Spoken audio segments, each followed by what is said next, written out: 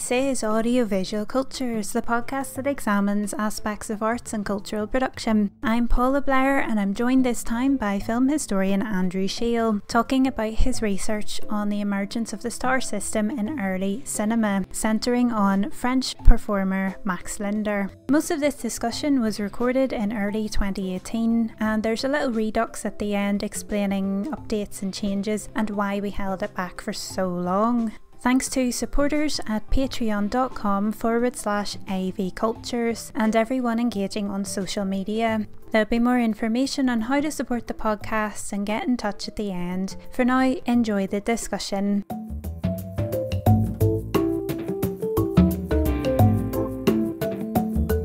Dr. Shail. Dr. Blair. Hello. Would you please outline what we've just watched and how it relates to your research?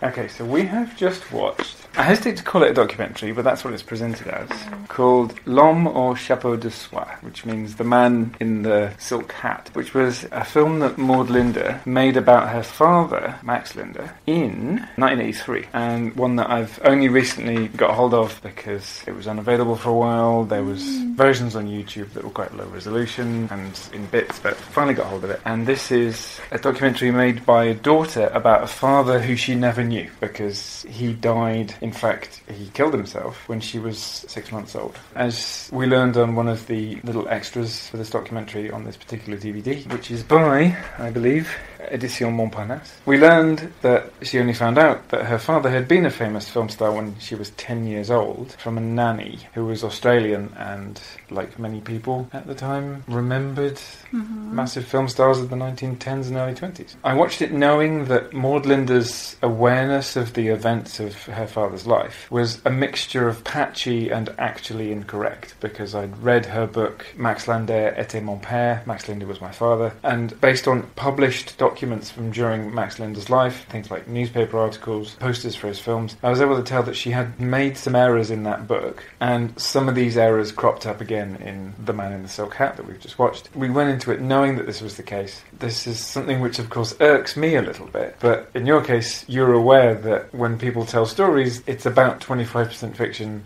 There's a fictional element to it, that just making it up is a creative act even when what you're doing is presented ostensibly as documentary. And I suppose the way that this one was done, it wore its we're making some of this up on its sleeve, because in places it would use bits of films from a lot later in Max's career as if they were documentary footage of something that had happened early in his career, in his real life. The opening one's quite revealing. It's from a film that he made in about 1914, I think, where he made it back in Bordeaux where he'd grown up, and he made it using his own parents and his own sister, and it was quite a funny slapstick comedy, but they used that to illustrate his youth and his teenage years. It's quite clear that it's not actually documentary footage, so I think that's the model for what's going on in quite a lot of this. This isn't necessarily accurate documentary, although at certain points it did slap historical documents on screen. So at one point, for example, the point where she just very abruptly goes, and then he killed himself. There's lots of newspaper clippings that appear.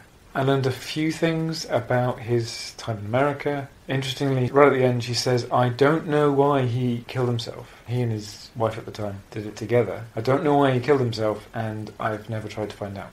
So there's actually an admission at the end of, okay, so I know these facts. I've learned a lot about my father and watched a lot of his films, and I champion his films, but actually there's some things I don't want to know about. So I think what we've watched is one part documentary, one part love poem to silent comedies, and another part playful invented history.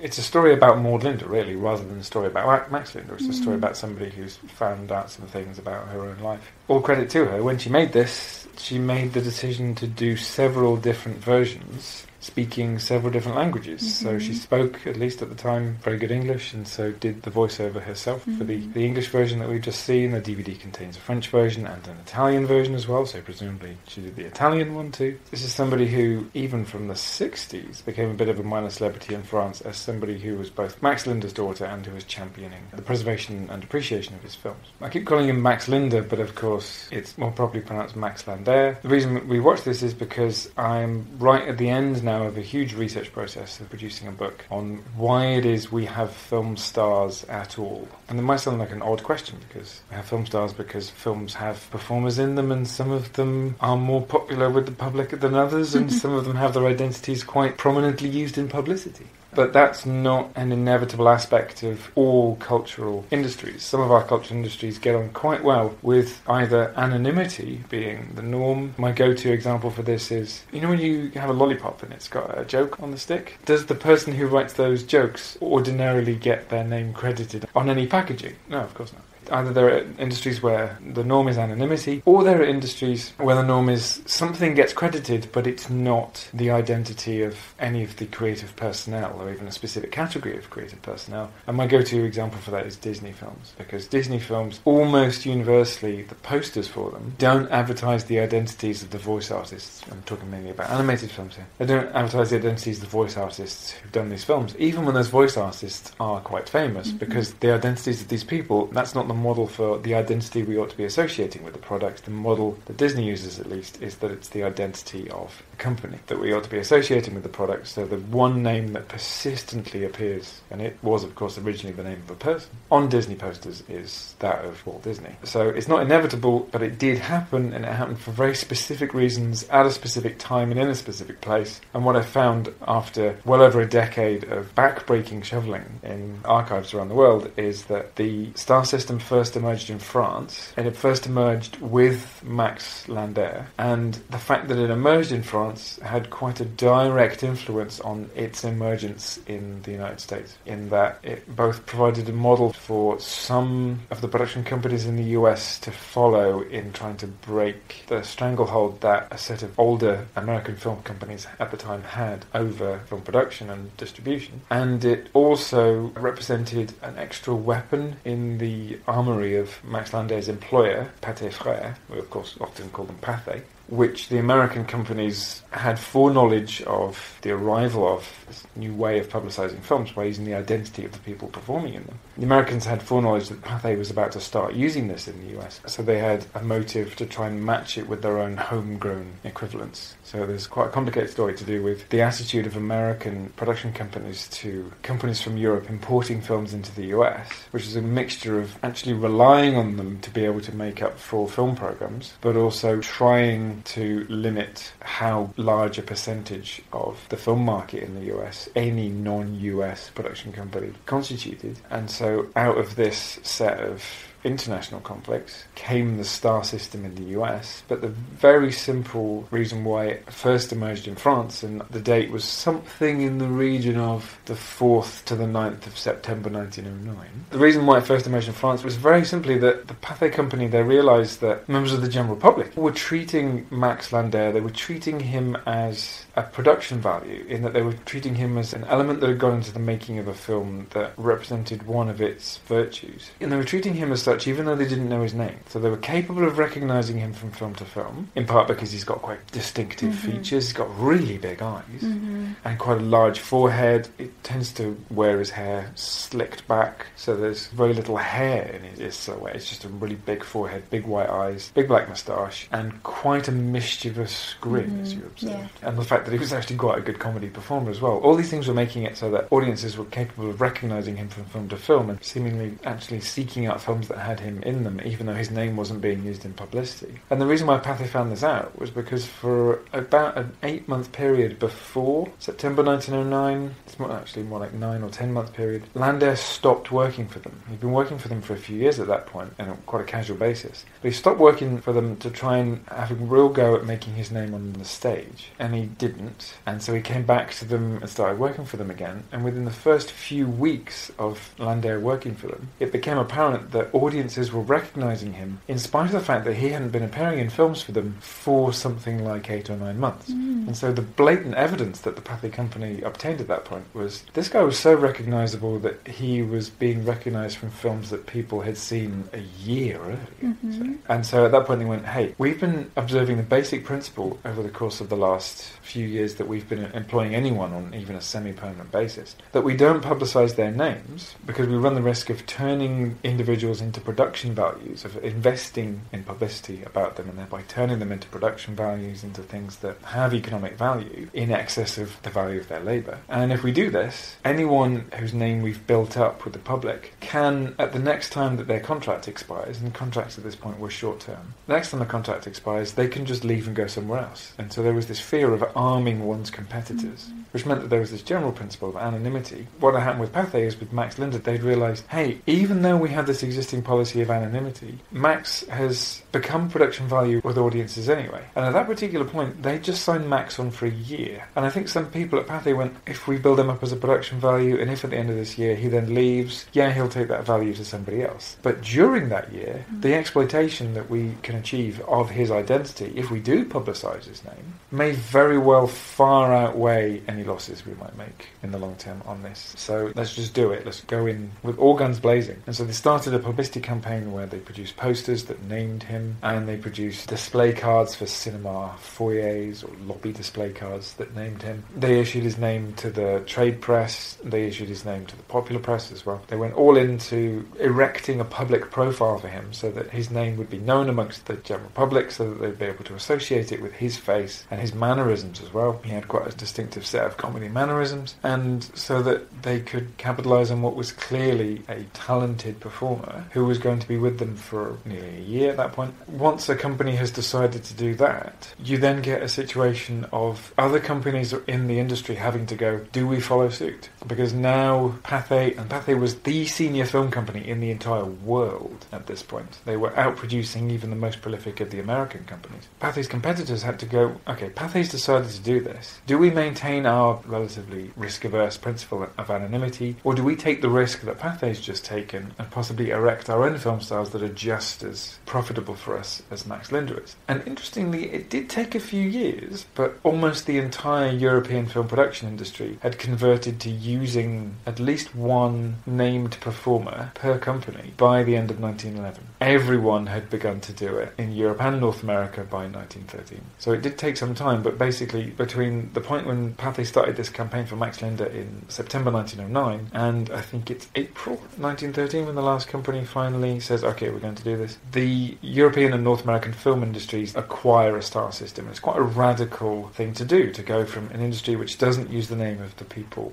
who are the most prominent aspect of the product, because they're the people who are visible in every product. I'm not talking here about the names of the producers or the screenwriters. They go from a situation where that's not done to a situation where publicly, not just crediting, but issuing publicity for performers in films is now the industry habit. And given how very specific the circumstances that led to the Max Linder publicity campaign were, that's not something which was inevitable the industry would do at that time. Perhaps it was highly likely that the industry would do it at a certain point. When the industry became stable enough, when there were people regularly performing for films, when camera distances were close enough to make their faces recognisable from one film to another, when contracts were relatively long-term. We have all of these precipitating factors, but it wasn't necessarily inevitable that when they all came around, in short order a star system would emerge. It seemed that a set of unlikely circumstances needed to happen in addition to that to precipitate the first of these campaigns, the one with Max Linder. And so it's conceivable that a tiny adjustment in events, one example could be the guy who Max Linder was understudying for the play that he was at. It was at the Théâtre de Variété in Paris, and the play was called Le Roi, the King. The guy who was understudying in this play in early 1909,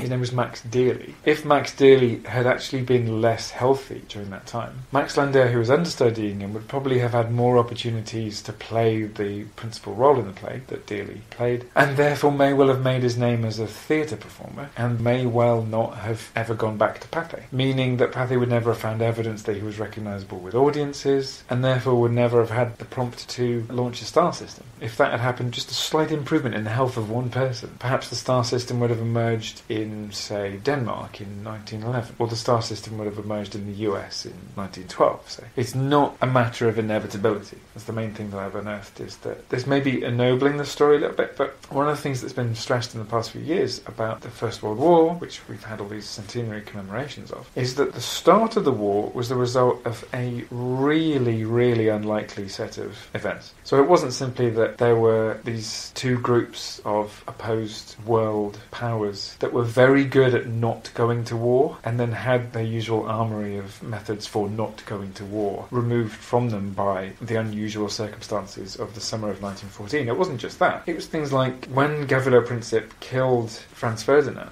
he'd actually tried to do it earlier that day by throwing a bomb at his car, and he'd failed, and he was drowning his sorrows in a nearby cafe, having escaped from the scene of the whole thing. And then, completely by surprise, the car carrying Ferdinand and his wife on its way back from the event that Franz Ferdinand had been attending that day, the car carrying them both drove down the street that the cafe that he was sitting in was on. And even that wasn't enough to mean that Princip would kill Franz Ferdinand. What seems to have made it so that he basically had the opportunity handed to him on a plate was that the driver of the car wasn't a very good driver and managed to stall a car immediately outside the cafe. And so all you would need to do to have made it so that the First World War didn't start when it started would be just to go back in time and help somebody with learning to drive. So same thing, just a tiny, tiny little unlikely event that could have been avoided by an accident. If the guy who wasn't very good at driving that morning had slipped while walking down the stairs and injured himself, perhaps another driver would have been found who was a better driver.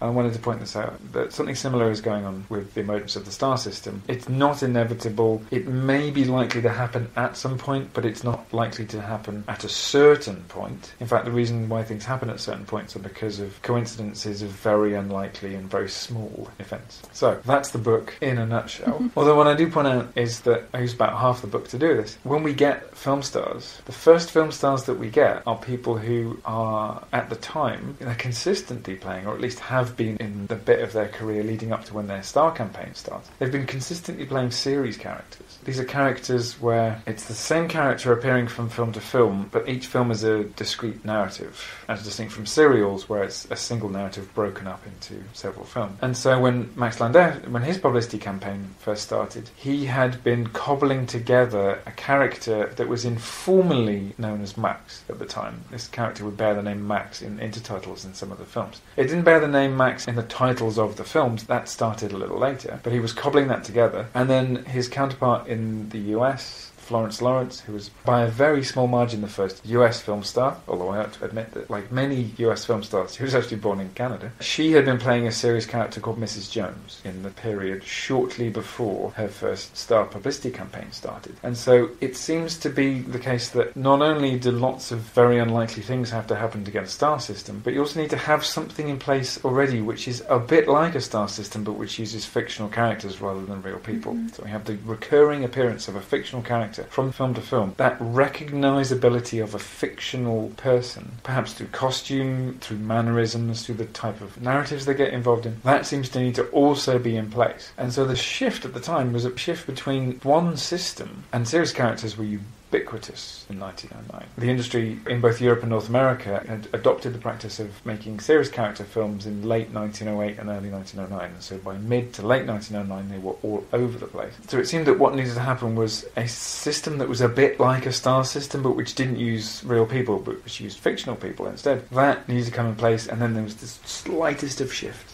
into having something similar to it but which used real people. It might seem like a huge momentous change, and I want to document why it is between 1908 and 1913 the industry did basically reorient itself, at least reorient its marketing practices. It may seem like a huge momentous change, but looking at it stage by stage, it's a set of very minor transitions, and that, I suppose, is the take-home message of the entire book. Significant changes do occur in histories of anything, but they amount as a result of, at the time, what probably looked like insignificant transitions. Which is why no one leaves any record of this period going, hey, here's a diary entry, I just decided to launch the first stardom-building publicity campaign for someone. And what I've noticed in particular is that with the first decision to launch a stardom-building publicity campaign in the US, the guy who decided to do it, who was Carl Laemmle, because he may have directly copied what Pathé were doing with Max Linder when he launched this campaign for Florence Lawrence, he seems to have actually had a motive not to mention that to anyone, because if he ever produced an account of it, he wanted to look back and go, hey look, I invented the star system, didn't I? Rather than going, after a trip to Europe in the summer of 1909, where I noticed a few things about publicity for stars in France, about this guy Max, I basically copied the system when I got back to the US in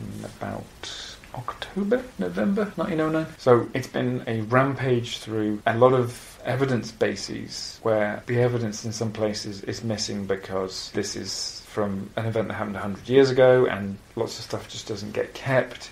When stuff does get kept, it gets damaged by floods, and so there's attrition on archives, and so there's lots of gaps in holdings of newspapers and magazines, say, for example. But there's also partial puzzles here because people kept secrets. They didn't write stuff down. They deliberately misinform. What I've probably had to do is put something like 7 or 8 partial puzzles, one on top of the other. And it's only when you do that that you can see this seems to be the most likely train of events. And I must admit, the whole thing is a story of not this definitely happened, but this is the most likely set of events given what we can show to be true. I'm very big on what we can show to be true as well, because let's say this trip that Carl Laemmle made from the US to Europe in the summer of 1909, and the trip that he made when he returned in November 1909, I think it was actually late October 1909. This trip, it's mentioned in trade papers, but actually I thought that's not good enough. I went and I found the passenger manifest for the ship that he sailed on returning from Southampton, I think, to New York. It wasn't particularly difficult to find because the Ellis Island project have digitised these passenger manifests for well over a century. And so I can show the exact date on which he arrived back in the US. Although, of course, I've forgotten what the exact date is. It's written down somewhere. You'll have to buy the book. It will be published, all being well, either inside of this year or early next year. We know what academic publishers can be like.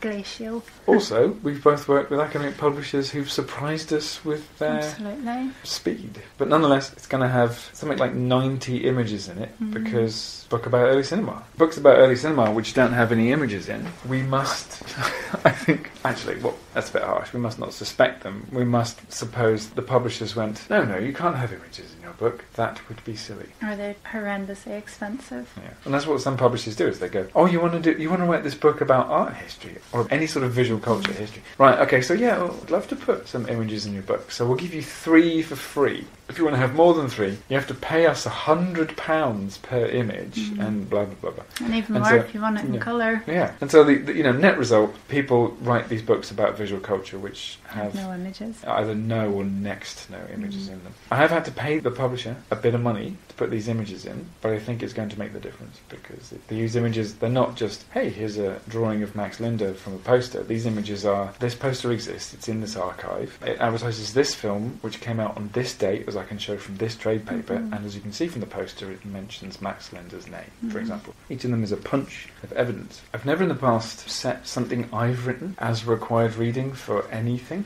because I've known people who do that, and who will do it in every single module that they teach. They'll go, hey, you obviously need to read this thing that I've written. As an example of a piece of work which is hungry for evidence and which goes looking for it in places where you might not expect to find it, I think this might actually be useful for that sort of teaching in the future. I'm willing to blow my trumpet that much, but it might be inspiring as an example of how much evidence it is important to get to make a historical case. And it's good to be tenacious about finding that evidence and just totally shun making vague assumptions about things, making educated guesses that you can't substantiate in any way. In some cases, my evidence is in French. Actually, in a couple of places, my evidence is in German. And my translations of it are the translations of a non-native speaker. In some places, I got the help of some colleagues of mine who speak a lot better French than me. In some places, a Max Linder enthusiast who's a native speaker of German, so I got help on these. But in some cases, my translations are going to look, they're not going to look cavalier, they're just going to look remarkably uncreative. Because one of the things about translating is that if you translate a piece of fiction, for example, and if you translate a sentence literally, it can sound really clunky. And so there's often a lot of license in translation to completely rephrase things in order to get the sense over. Yeah. But my translations are clunky, completely literal translations. But I figured the evidence is there, it's in French, it would be silly of me not to use it because it's not in my native language. It would be silly of me to tell this story about where the star system comes from and not take account of the fact that it started in France. And in fact, when I first started to make this discovery, I sort of put together the first few scraps of evidence, I did think, right, so I now need to spend a lot more time researching this French story, and I need to spend a huge amount of time taking a bunch of stuff I've already written and just taking it completely to pieces. I have to rebuild this half-written book from the ground upwards. And I had a moment where I thought, shall I do this? It's going to take a lot of time and effort. But then I thought, yeah, of course I'm doing this. It's going to mean going to France, and it's going to mean me doing my absolute worst at trying to communicate with the people who run the various archives that I needed to use in France, and lots of, sorry, can we do this bit in English, please? Because most of the people I spoke with speak really good English. And lots of me apologising for speaking really awful French. But nonetheless, it was rewarding. Another big lesson of this is that if you want to do a history of an industry, even a very brief period in the history of an industry, they tend to be international industries. And so looking at these interactions between companies in different nations is almost inevitably going to be a part of what you have to do.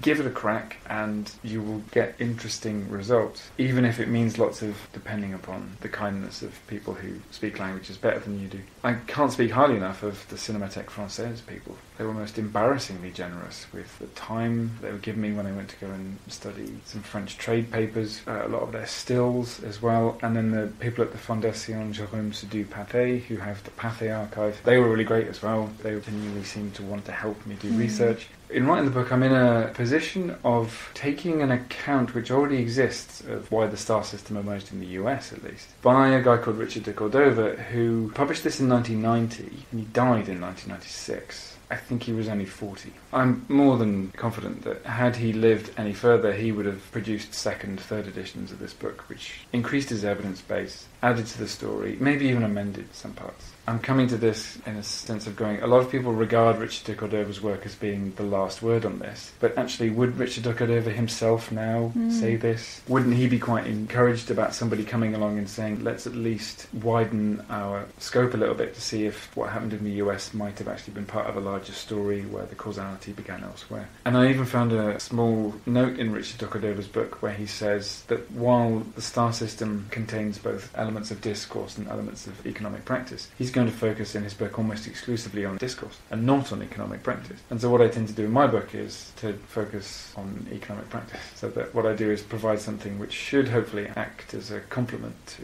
his book. Although I must also admit to having revisited every single one of the sources that he used and having found a couple of errors in his book as well. Errors which were completely understandable given that he was working in the pre-digitisation of everything era. Well, that's the thing as well. Your research has been facilitated by advancing technologies and easier access to all of the data. Yeah, I mean, the Media History Digital Library is amazing. It doesn't have digitised copies of all of the trade and popular publications that I need to use from this period, but the fact that it's got digitised copies of Moving Picture World and Nickelodeon and Variety, and from France it's got some digitised copies of Ciné Journal, those have been so useful. Although I've had to pop around the world quite a lot to do this, I've been able to access things that would, pre-digital era, have necessitated a lot more popping back and forth across the Atlantic. Because, you know, if you do research and you go, oh right, I've found a new lead, and in order to go and chase up that lead, I now need to go back to that archive that I spent a week in when I was in another country and had no time. I now need to go back there just to check on one article on a page that I didn't look at when I was there. And of course, if that wasn't digitised, the answer to that would just be, I just can't do that. There's just no money, there's just no time. It would be ridiculous to cross the Atlantic, for example, to go and read one article that's in a trade paper that's held only in one archive. There's been lots of that, lots of going, oh, I've got to go back to Moving Picture World now and look up something that happened in that month. So the fact that a lot of them are digitised has been absolutely essential. And it's meant that I've been able to put together an evidence base for this, which is something like 4 times the size of the one that Richard de Cordova had. And it tends to be the case that when you put together a bigger picture, what you thought was the whole story when you had the smaller picture actually turns out to be just an episode in a larger story, which can actually be quite different from the original version of the story. What did start out as an attempt to try to add to de Cordova's picture has become a testing of it, and although it stands up in some regards, I've had to amend other parts as well. It's not an enviable position, because who wants to be pointing out amendments to an account when the person who originally provided that account can't come back at you and go, I think you might be mistaken. Although any time I've put stuff in print which has challenged somebody else's work, what's happened is they've got in touch and we've had very productive conversations. I've never actually had a vendetta with anyone. I would imagine that if Richard de Cordova was still alive, he would actually go, that's great. Or he could very well have found it himself. I think you've agonised over this a lot over the past few years, and we've talked about it quite a bit. Probably the sensitivity of him having died so young as well. Perhaps is that why he's been even more revered than he might have been? The Jimmy Dean principle. Possibly. I'm a contemporary person, and I'm a contemporary person partly because of those financial constraints that you're mentioning. I've never had the mobility to bounce around the world to get data. When I did a PhD, it was very home-based. Everything was on my doorstep, based in Belfast, and the furthest I went was probably London during my PhD. I did quite a bit of research there, and even that was beyond my means, even with funding. So popping to America for anything is something I've never done and may never do. If I recall correctly, almost every research trip I've done for this has been a minimum 2 birds, 1 stone thing. I think it was about 10 years ago now. I had a Harry Ransom Centre research fellowship, so they pay you a bit of money to go over and work at the University of Texas in the Harry Ransom Centre for a little bit, and I was able to do a little bit of research on it then, while I was also doing some H.G. Wells research. The trip to Paris, I looked at 3 different archives when I was in Paris. I had a bit of a research allowance from my job to pay for that as well, but of course it meant staying in the absolute cheapest place I could find, because who's got a research allowance big enough to take you to Paris for a fortnight?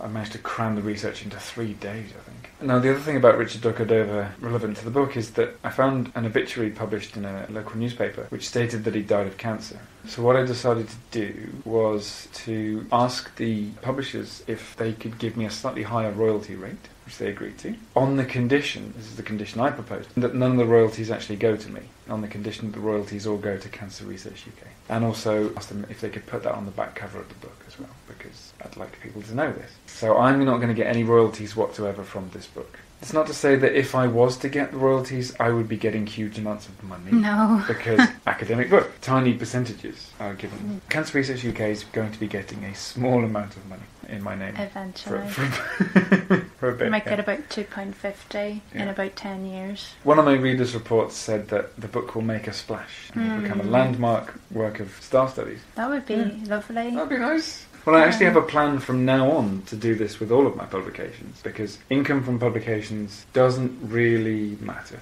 I got 3 books with Palgrave, for example, because Palgrave publish the BFI Film Presses stuff. I've got a BFI Film Classic with Palgrave, I've got an entity collection called Menstruation and Cultural History, and I've got an entity collection called Neurology and Modernity. So Palgrave send me a thing every year, and it's £25 perhaps for these 3 books. Mm-hmm. While that's nice, it's not like I rely on it, and therefore the prospect of getting more income from more books isn't the kind of thing that I hanker after. Cancer Research UK will appreciate my income. Well, no, they won't, because it'll be next to no money. But they, they benefit from it more than I will. I also figure that if you ever manage to write something that gets traction with a popular audience, and that thing involves criticisms of anything, one of the things that anyone who tries to engage you in a spat will do is I'll say that you wrote the book in order to make money out of criticising the thing. And if I can say, no I didn't, because I don't get any money from this book, the money goes to charity, then that will mean that I can't possibly be accused of that. I find it a shame that it's an anxiety, that you're worried about that kind of reaction. I mean, naturally anybody would be, when it should be a celebration, because you're putting so much new knowledge out there. For any of us writing a book, that's essentially what we're doing. And of course there are people who use their platform to be mean about other people, but I think your concern about that isn't really doing justice to what you've actually done. You've bounced off of what de Cordova produced and expanded on that. You've corrected what's needed to be corrected. You haven't done this maliciously, and having read excerpts of it when you were writing it, it certainly didn't come across that way. We've talked extensively about the tone when you've had to deal directly with his work. I would have agreed up until about 2 weeks ago when I read one of the readers' reports on it, and the reader said that my combative tone, especially with de Cordova, needed a bit of work. See, and I did think, how? With all those caveats and all of that gently framing what I was doing and all of the saying I don't disagree with 90% of what de Cordova shows, I still managed to come across as combative. It's partly because your writing is very matter-of-fact and almost clinical. There's nothing wrong with that, but I think people would maybe receive that coldly, that maybe that's a projection on your work rather than what's coming from you. We don't know who this is. Maybe this is someone who holds him in very high regard, so is maybe a bit defensive. There could be a range of things going on there. It could be an emotional response. It could be this person has decided that that's what tone you were writing in. We should look at those passages again and see if we can soften them even more. The editor at the press has specifically said, there's this one phrase, I think you should rephrase it. I will. Yeah, we're talking here about a couple of days worth of small edits need to be done. But part of the issue as well is this is going to be a beast of a book. It's long. Yeah, it's about 145,000 words long. I was images. present when you were hammering this thing out on your laptop. I saw the intensity of what went into putting those words together. When you're dealing with that large a document, there's going to be times when you're stressed and things maybe aren't coming out as calmly as you would like them to. It's a difficult thing to manage. Writing a book is a really very difficult process. There's times when I go back to mine to check something, check a reference or freshen up on something or whatever it is, and I read a passage and I think, did I write that? That's not me. I would never write like that today. So you're constantly learning as a writer. It never really gets easier, I don't think. This is something I say to students, that even if you go to one of the most senior people in the school and say, is writing painful? Yes. They'll say yes. It's horrific. Writing is painful. Douglas Adams is my touchstone on this. That was his life, and it was the most painful thing in his life was to write, and it was his bread and butter. It was all he did. So much of the process is sheer pain. Steeling yourself to sit down and do it, and it's a very difficult thing to do. And then the editing of something, I think especially if you're caring about what you do and you want it to be the best it can be, if you're a perfectionist, it's agonising. Editing is agonising. I'm always advising students to just be less precious about the first draft. If it's not working, don't try and unwrite it and then rewrite it. Just set it aside and start a new file and start writing again from scratch. Whenever I say that, I always think, am I giving them the best advice? Because my knee-jerk reaction when I hear myself saying that is, how could you possibly ever do that to your own writing? And it's because I'm being precious about my own writing. I'm thinking, the thing I've been writing recently, could I ever just do that? Could I ever just set it aside and start a new file? You'd cry. It would be so painful. When students come to you in bits because their laptop has broken and they didn't back up their files and they've lost everything, and you're saying, you've still got all your notes, this is all fresh because you've just written it, so do it again in the 3 days before the deadline, you'll be grand, sure.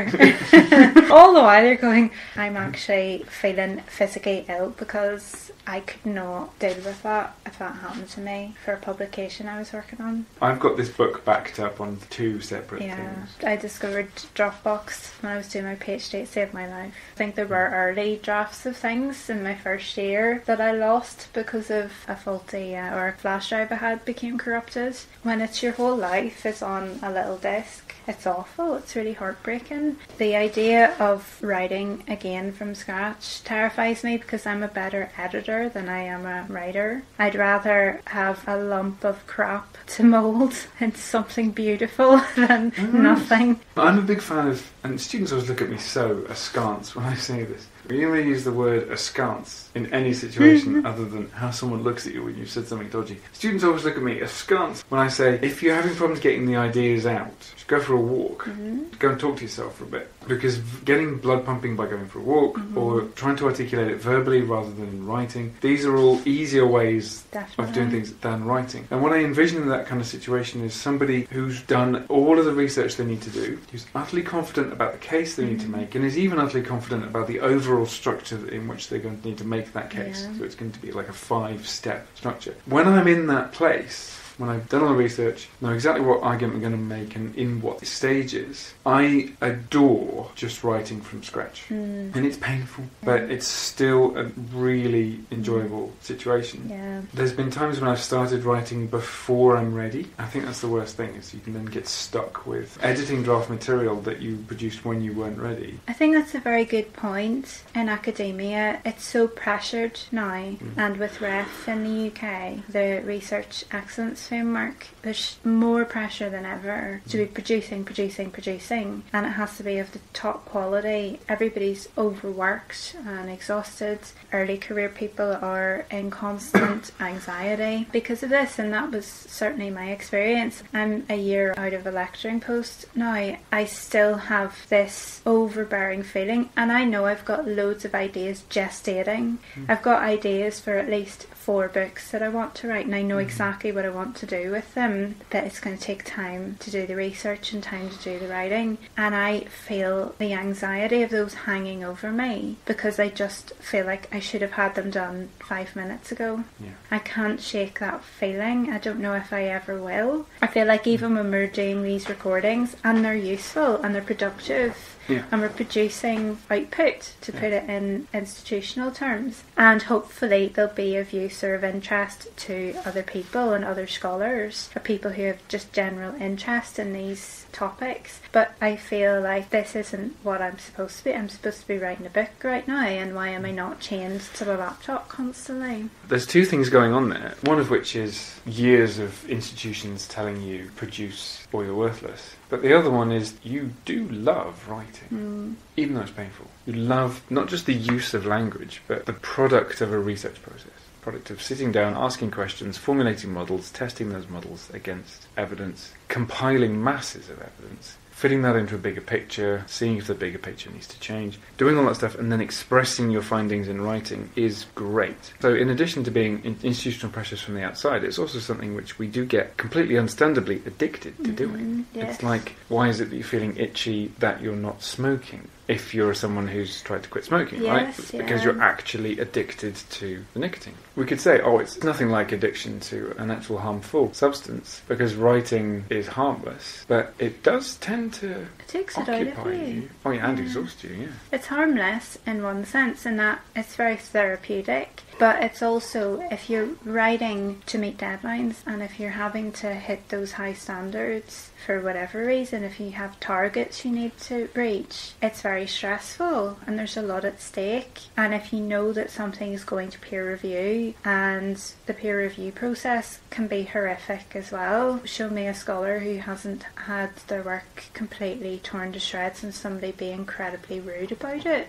Because there are people out there who are plain nasty and don't really give constructive criticism. They'll just tell you you're stupid in about 6 pages of notes. As somebody who works on film in a school of English literature, language and linguistics. I'm working in amongst a bunch of scholars who are working on something slightly different from what I work on, and external examiners who are asked to look at the work that students do for my modules are being asked to look at work on a topic that they haven't worked on. So I'm really used to being in a field where people are making judgments about this stuff that comes my way, even though they're not experts in it. I suppose the difference between external examiners and peer reviewers is that peer reviewers should be able to go, I'm not an expert on this, I'm not the person you want to read this. But some people don't seem to think that peer review ought to work in that rigorous way in our discipline. Some people just go, yeah, fine, send it my way. There's times when I think, wouldn't it be nice if just once the peer review process for something I produced was really lax and slapdash, and it just got waved through. And I think that, and then I go, no, it wouldn't, because that would be our discipline living up to its popular misconception. Every bit of peer review I've had, for stuff that was unsolicited at least, if it's stuff, it's part of a special issue or it's part of an edited collection where I was approach to write the thing, the peer review tends to be less exacting. But everything I've done which is unsolicited, I have had really merciless readers' reports.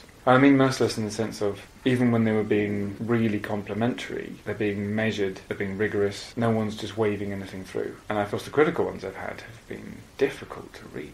I'm always encouraging students, read the critical feedback, but I can understand why it's very difficult. They often don't. Especially when I've read through something for somebody I know and care about, it's even more difficult than doing it for a stranger. Just try and constantly to make sure you're not come across as mean when you want them to do their best work. You want them to do better. By the same token, when we do peer review, we are harsh in part because we realise why it was people were harsh to us. We're gatekeepers. If we just let stuff through that's awful, that's going to devalue the quality of the discipline. When you do peer review and you are very rigorous, sometimes you're being rigorous with something something which is amazing. And the rigorous is just identifying how great it is and why it is you're saying, yes, unreservedly publish this. I think there was a time once when it was before I became one of the editors at Early Popular Visual Culture, I was just one of its readers. There was a time once when my reader's report, it was something like 800 words long, and then I had to just give a decision, and the decision was accept, minor revisions, major revisions, etc.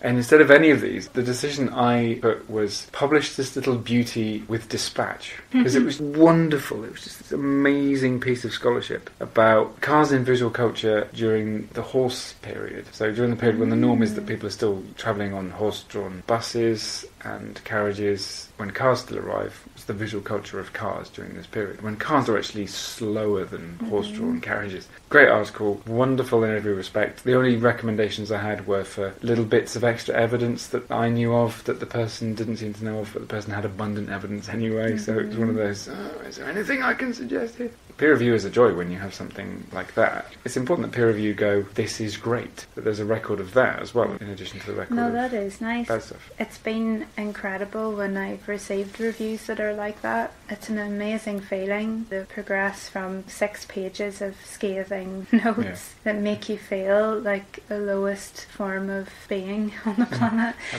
dare you have written anything? To then have progressed to a point where you're saying, like, happy to publish this as it is, but if you want to fix up a couple of things, here's a couple of wee bits that could be clarified, but really it's fine. You've done as much as you can physically do with 6,000 words. That was a really special moment for me. I felt like, yeah, I've made it now. That was when I was in the nicest job I've ever had as well. It was a really good, productive year too, which feels very distant now. It's fundamental to be in a place where you are stable enough to write, because if you're just living seat of your pants, going from 3-month contract to 3-month contract, the chances of you being able to research and write are next to zero.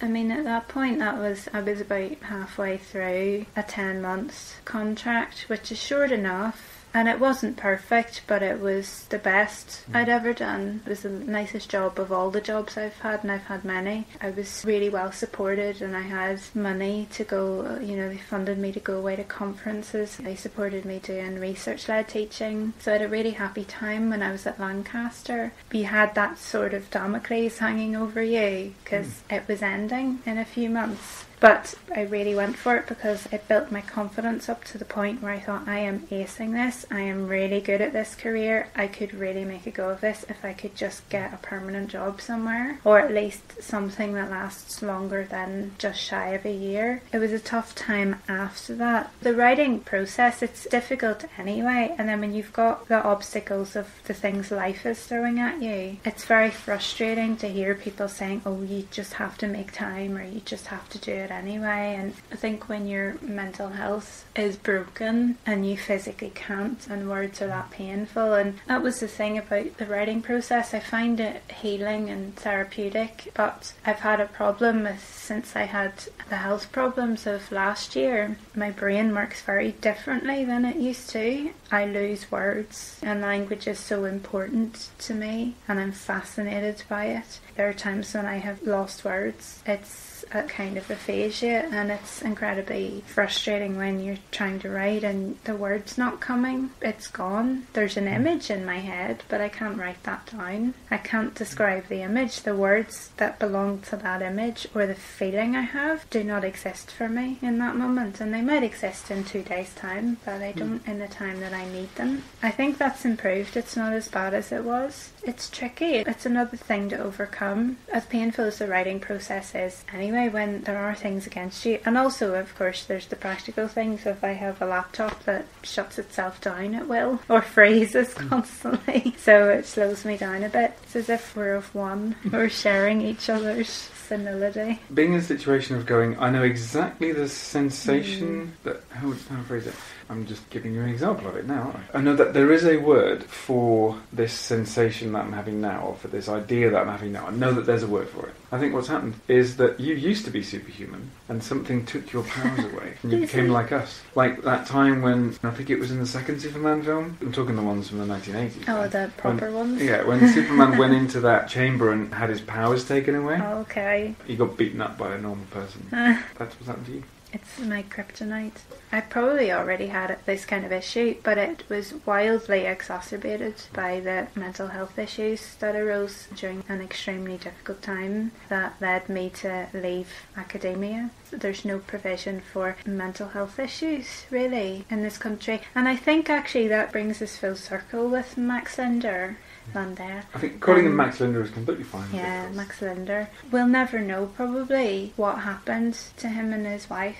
Yeah. Maybe it's wrong to speculate, but the fact that he seems to have murdered his young wife and then killed himself, I mean, we don't know if that's what's happened or if it was a suicide pact or... Well, this is the interesting thing, because according to Maud Linder, she was told by the family members and the nanny who was raising her, when she was ultimately told about it, she was told that Max had killed his wife and then killed himself. And that is difficult. For anyone who wants to kill themselves... Even the job of killing themselves is, of course, a huge mountain, but add to that the job of killing somebody else as well. There are certain aspects of us that make it very difficult to do that. But that's what she was told by those near to her. Whereas, of course, the press at the time just referred to a double suicide. Yes, and it's the way it was put, and even in the documentary that Maud Linder is providing the narration for. How was it worded? He killed himself and took his young wife with him. It's very euphemistic. Whereas 100 years later, you're thinking, well, was this domestic abuse? And this woman was less than half his age. Yeah, they pointed out that he was 40 and she was 17. There's a whole spectrum of things it could be, isn't there? It could be she could have had absolutely crippling postpartum psychosis and have convinced him that he had as little reason to live as she did. Who knows? We just don't know, and we don't know anything about his personal life. We don't know if 100 years on, would they have had diagnoses of things that could have saved their lives? Maybe he was bipolar. This is the thing which recently has been proposed about George III, that maybe it wasn't the thing that was his quote-unquote madness. It wasn't one of the many conditions that's been proposed before with it, but simply that he was extremely bipolar.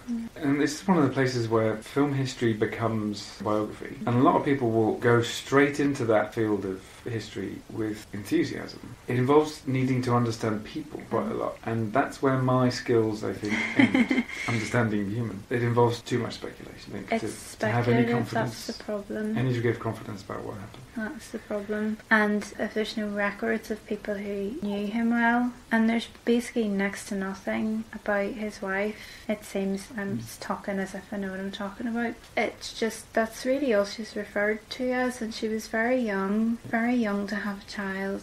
You don't know what's going on there. But I think just in light of abuse that is coming to light and is starting to be evidenced in the film industry as well, and of course, is there a toxic masculinity that's already affecting him? I mean, in one of the clips, the documentary we watched was essentially a clip show rather than a documentary. It was the narrative built around clips from his films to facilitate the showing of the clips of the films rather than really anything else. But one of them was he's holding a baby, and I think his wife's in another room with another man. She was a doctor. Oh, right. So she's examining, because I was in and out, I think, at that point, was I? You were on your phone. I was on my phone checking something. The film was, he'd gone to see a doctor. Right. And the doctor was her. And she'd examined him and he was really ticklish and really nervous. And then he'd come back the next day and much more confidently proposed to her. And she said yes. And then flick forwards, they've got a baby. And he brings the baby into work one day to go and see her. And there's about 6 men in her waiting room. And she's got one man in with her. And she's examining him in that she's holding her arms around him from the back and listening to his lungs from the back. And looked like a way of medically examining somebody. And then he gets really jealous. And rather interestingly, gives the baby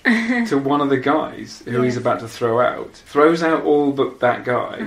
Throws the guy out even though he's got the baby with him. Grabs him at the last minute, takes the baby back, and then throws him out properly. His narratives of male jealousy are really big. Well, you see, what I find interesting was that while he was walking with the baby through all these men in the waiting room, they were all looking up, staring at him, and and looking at him disparagingly as if, oh, he's holding a baby. That's not man's work. You could see this actually being conveyed in their faces, and he was aware of it and sort of turning around, and they would hide behind their newspapers. And I was starting to think this is the stirrings of toxic masculinity, because this is a man caring for his baby, and other men are disparaging him for caring for his baby because they associate that with women's work. So if his wife's in the next room in what is typically a man's work as a doctor at this point, and she's the doctor for all these men, and he's getting wildly jealous, you've got that comedy of him throwing them all out and the baby getting mixed up in it, and then he's back in with the wife, and there's a big kiss because, oh, how romantic is this? That, oh, I'm not threatened by all these other men that you need to examine for professional reasons. It just felt like this is toxic masculinity on display. It was a mixture of what could be regarded as a criticism of toxic masculinity, in that the antagonists, or at least the enemies of our main character, are the men who are judging the man for holding a baby. Yes. But he's then mistaken for seeing them as antagonists. Yes. They're just customers.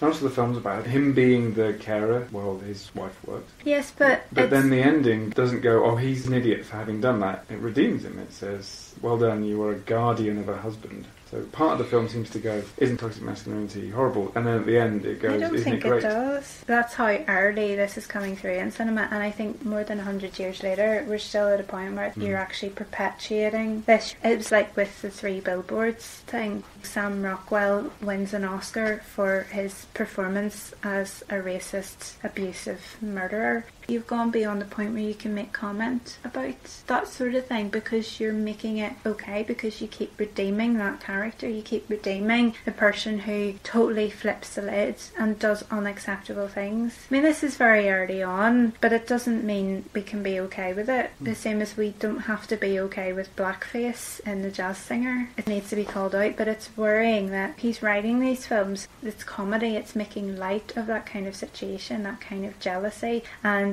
it sanctions violence through that jealousy, and it's totally unreasonable. He's a guardian husband. He can't trust his wife to just get on with her job and look after the baby. He hands the baby to a stranger. Does art reflect life? Does life reflect art in this situation? It's not always helpful to psychologise an artist through their work, but there's such a collapse here, as you've already pointed out, with the character and the person playing the character, and they have the same name in his case. How much of it is him acting out things that he thinks are okay? It's possible that the current here might go the other way, rather than it being that the fictional Max is just a slightly caricature version of the real Max. It might be that the real Max was a contrivance just as much as the fictional Max. So it may be that we don't have no idea what this guy was actually like. One of the things I propose in the book actually is that the latter is a version of a public persona that the film industry directly solicits.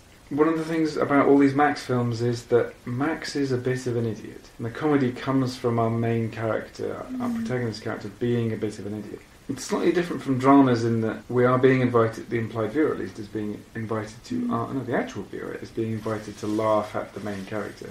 But that may of course be a cover for identification with the main character.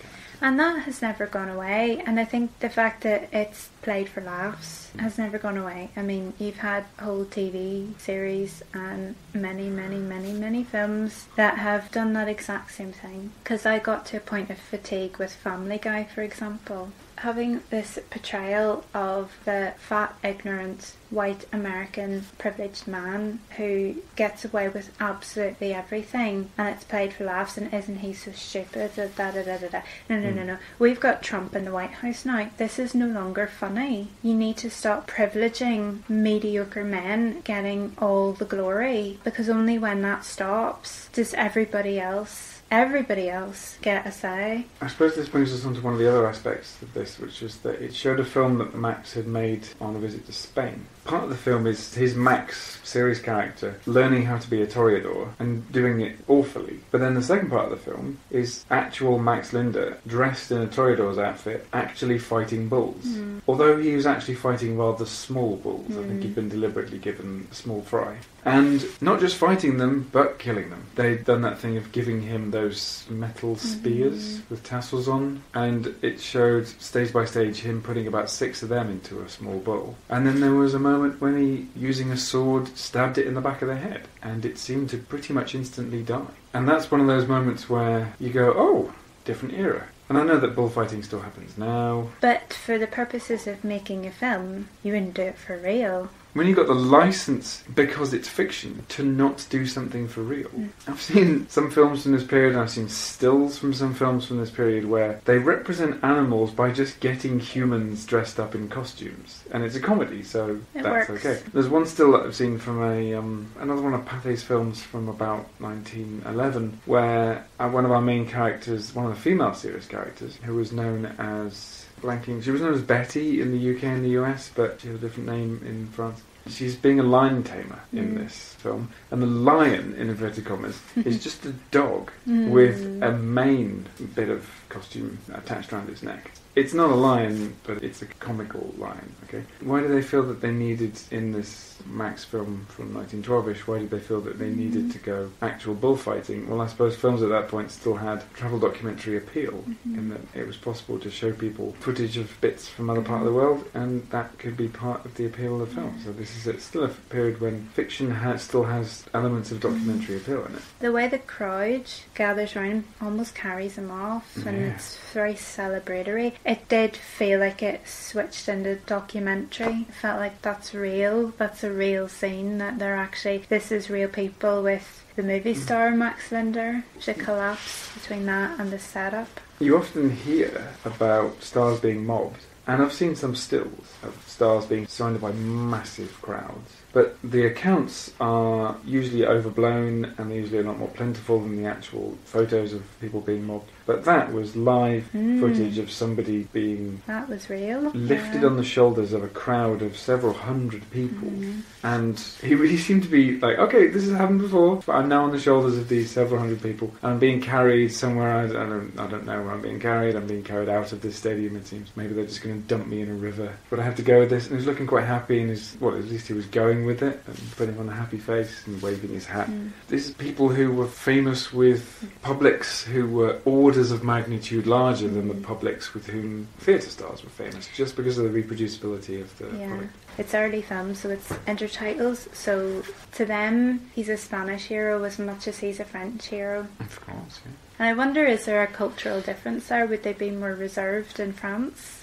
In the Spaniards, it's party time. They go for fiesta straight after. One thing that was quite revealing was one of the extras, which was the little interview with Maud Linder from 1963, so even earlier. She referred to how she had what was it? She was referring to English reserve in her Australian nanny. It wasn't reserve, was it? It was English something, English upbringing or English childminding. Anyway, English to mean cold and military, right, in the way that you treat people. And now, of course, we would probably say German if we wanted to refer to a cold military treatment of kids, or Prussian even.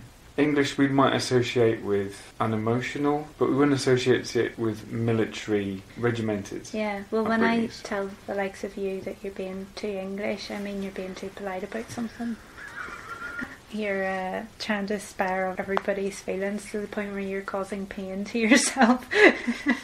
That's Englishness to me, in the kindest way I can put it. Other than that, you're the colonial oppressor. Yes, yeah. There is no English equivalent for catch yourself on. To just Wind your neck in. To just deride somebody humorously but dismissively. Yeah, we don't have that. We've just got, would you mind awfully? Could you not?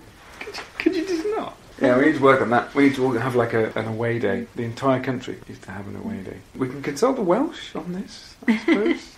Don't necessarily have to cross the Irish Sea.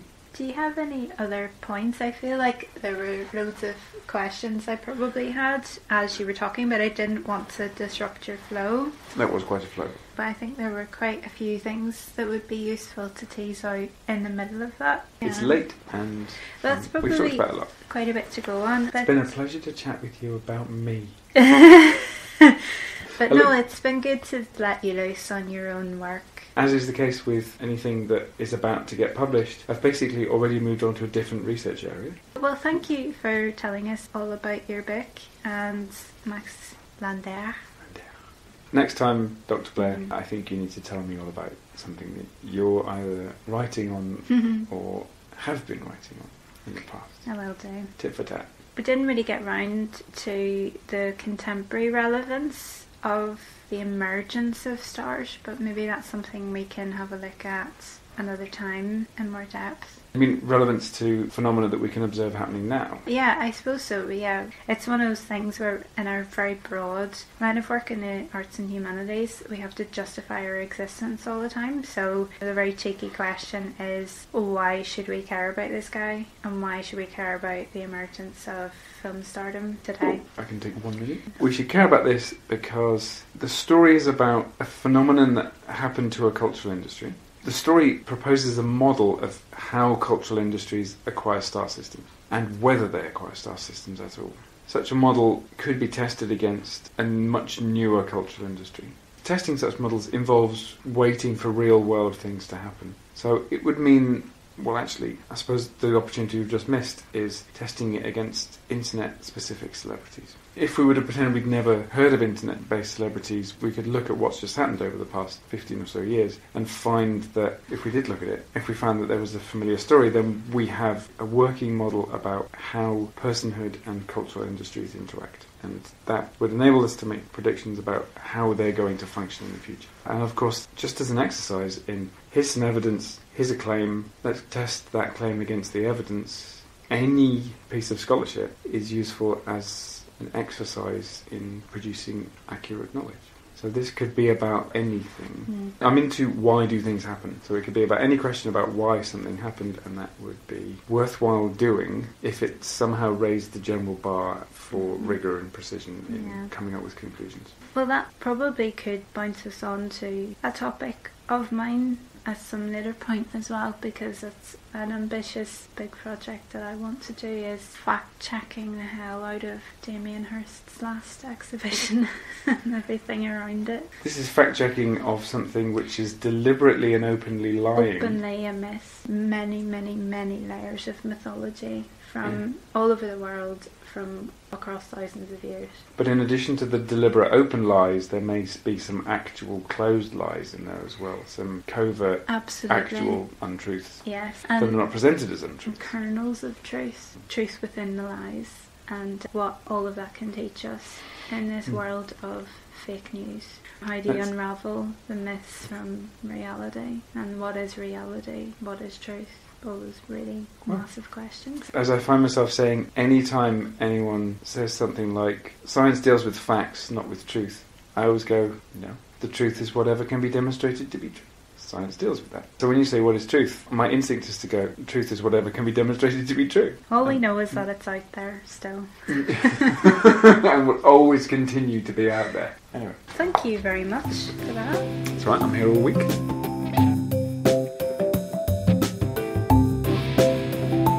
More than a year after recording that discussion, we're back again because we were holding this back to coincide with the publication of Andrew's book. We're recording this at the end of April 2019, and you have a publication date now, don't you? Yes, I have good news and bad news. I mean, the fact that we're recording this over a year after having recorded that is an indication of how long it takes books to get published. I already had a contract to publish it when we had that discussion. I was just finishing it off, and now it's gone through the whole publication process. It's going to be out very soon. Publication date is 30th of May 2019. And even on the publisher's website, it says the 16th of May. I don't know why. But anyway, some point in late May. It is completely and totally done. The entire typescript has been supplied to the publisher. The index is done, all that kind of work. I've proofed the back cover, all that kind of stuff. It's all completely done. So it's going to be an object very soon. And I'm kind of physically, visibly vibrating at the anticipation of this.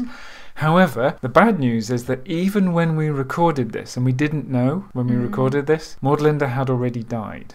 Maud Linder, whose real name, of course, Maud Linder was a bit of an affectation because Max Linder wasn't even her dad's name. Maud Linder, who was Maud Lydier Marcel Lovoyel, she died in October 2017. That's a good innings for somebody who was born in 1924. So we were discussing the work of somebody who had recently died when we did this, sadly, and we didn't know. Never managed to get hold of her while she was alive. I sent her lots of letters, but she was, and I was told this by acquaintances of hers, she was rather difficult to communicate with in her last few years, probably because of the standard reason why somebody who's in their 90s would be quite difficult to communicate with in the last few years. But yes, very sadly, Maud Linder had already died when we recorded this.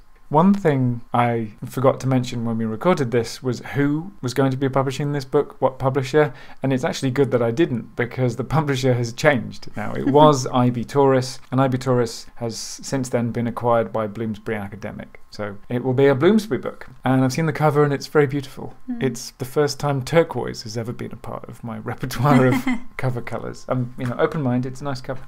Don't buy it, because you will never pay off the debt if you buy it, because its recommended retail price is £85. Yeah. Standard academic book stuff.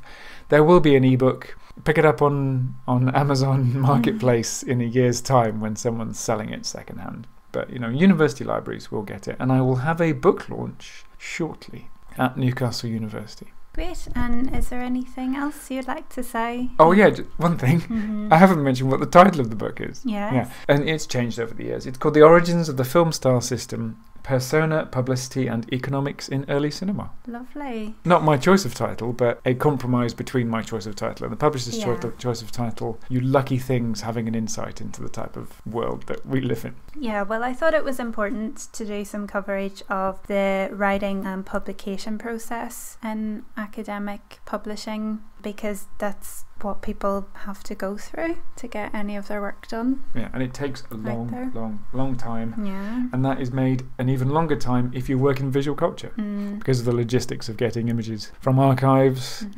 and all of the fiddling around with how they're going to be placed in the book, for example, and all the negotiating how many you can have. If no one does happen to be able to afford it, you'll get to see something that has got a good few very interesting images in it, as good film history should.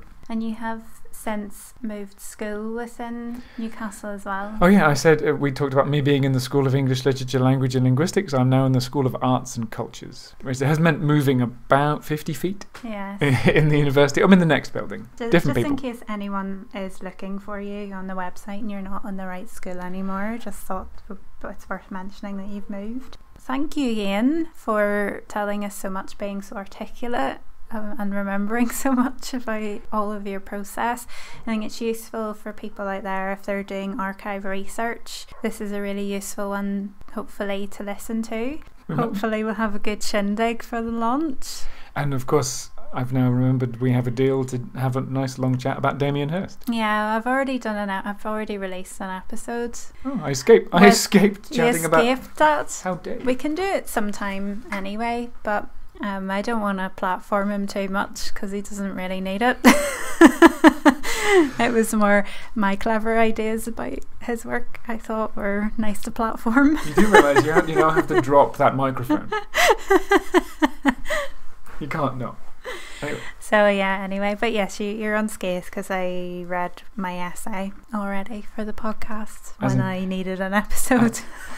As an avid listener to it, I should already know that, shouldn't I? I'm a bit behind. Right, well, thank you.